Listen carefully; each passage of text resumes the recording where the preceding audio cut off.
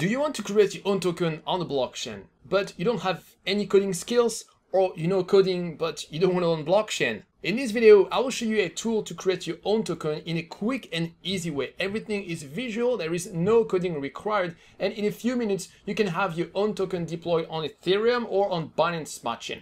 If you don't know me, I'm Julian. I am a professional blockchain developer, and on EatTheBlocks, I teach blockchain.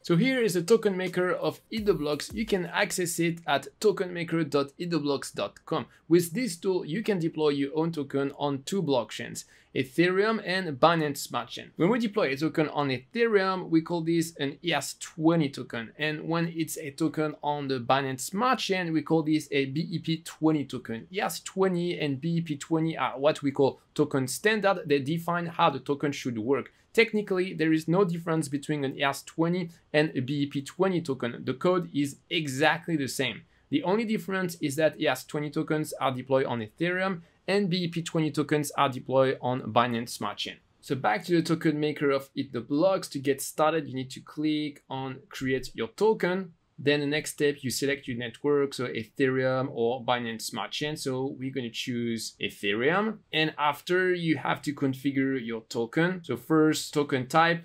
There is no fee at all to use our tool in this case, but there are less customization available. Then you have basic, which is slightly more expensive with more customization. And finally, custom, you can customize everything. So let's pick custom to see all the options available. So here, the name of your token, here the token symbol. This is what will be displayed in a decentralized exchange. So for example, TKN, the number of decimal. So decimals are a little bit like the cents for tokens. Most tokens use 18 decimals. So in most cases, you should leave this to 18 unless you have a very good reason to change this. So for the supply type, it can be either fixed, so that's the most simple, for example, a 1 million token and it will never change. Then you have capped, so this allows you to mint some token after the deployment, but up to a certain level. And then unlimited, which means you can mint as many tokens as you want after deployment. So you have to be aware that in general, investors prefer a fixed supply because it means that the value of their token is not going to be diluted by new tokens that are created after. So after, you have to specify the initial supply. So this is really up to you. So for example, let's choose a capped token. And so here we can choose an initial supply of, let's say, 1 million. So 1, 2, 3, 1, 2, 3. And the maximum supply. So let's say that it's going to be 2 million. And then here you can choose a couple of options. I guess actually the first three ones, you cannot change them, but you have no reason to. So first, we guarantee that the token we create will conform to the ERC20 standard. Then the token will be verified on EtherScan, which means that when you go on EtherScan at the address of your token, you will be able to verify that the code deployed at this address is the code of an ERC20 token. And this is very important so that investors can trust your token. And finally, there won't be any copyright link in your contract, and that's because we chose the custom token, otherwise it would be added. And so here we make our token mintable so that we can create new token after we deploy the token. If you want, you can also make your token burnable and also recoverable. So recoverable means that if someone sent by mistake a token to the address of the contract, for most tokens, this means that this is going to be lost. But if you activate recoverable, it means that there will be an extra function to allow you to recover these lost tokens. Access type. So here you have two choices, owner or roles. So in most cases, you will want to choose the owner option, which means that the deploying address will be the owner of the contract and will be able to mint new token. Okay, so after, we're going to select the network. So we already selected Ethereum before, but if you want to test the tool, you can choose Ethereum Kovan Test Network. Then you click on the agreement. And because we chose the Kovan network, so there is no commission fee, but if this is an Ethereum network, there is a fee.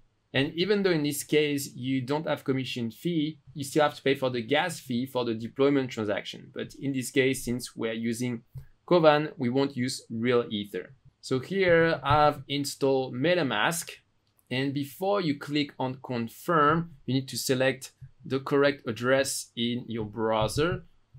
So you will need to make sure that you've selected the correct address in MetaMask. If you never heard of MetaMask, if you don't have it yet, install it first, then you launch it in your browser and you have to select the correct network. So if you wanted to deploy on Ethereum mainnet, you will choose the correct network, but in our case, we're going to deploy with Kovan test network. And you need to make sure that you have enough Ether in your address to cover for the transaction fee and for the commission of token maker. So in this case, since we are on Kovan, this is just for testing. What I did is that I copy pasted. I got some Ether from a faucet. So a faucet is a tool that allows you to get some free Ether on the Kovan network. So here I copy pasted my address. I clicked on get ETH, and that's why I have some Kovan Ether here. And so I'm going to click on confirm. So you'll see the pop-up of MetaMask. So first it's going to ask you which address you're going to use. So this is the address that will pay the transaction fee and the commission fee, and that will also be the owner of the contract. And then here I'm going to select the first address, next. Okay, so you click on connect. Okay, so now I have enough Ether, and here this is cut off on my screen, but I'm going to click on the confirm button of MetaMask. And now it's deploying the smart contract. So now we need to wait for the transaction to be mined. So depending on which network you're deploying to, this is more or less, it takes more or less time. At some point, you will see a pop-up from MetaMask telling you that the transaction was confirmed. And here you can add your token to MetaMask so that you can see your token balance automatically. And you can also see the deployment transaction on MetaMask as well as the token address. This is a transaction for the deployment. And here, this is the address of the smart contract. And here we can see our token deploy on Etherscan. Here we can see the name of our token. And here we can see the symbol of our token, TKN, the address here, the number of decimals. And that's it. Our token is deployed. That was easy. As you can see with this tool, you don't need to know any coding at all, and you can still create your own token in a few easy steps. Next, go check out our tool at tokenmaker.eattheblocks.com. Click on create your token and it will take you to the app. And after, with just a few clicks, you will have your own token deployed. If you need custom development for your token, you can also contact the team of EatTheBlocks. The details are on the website. Thanks for watching, and I will see you in another video. Bye!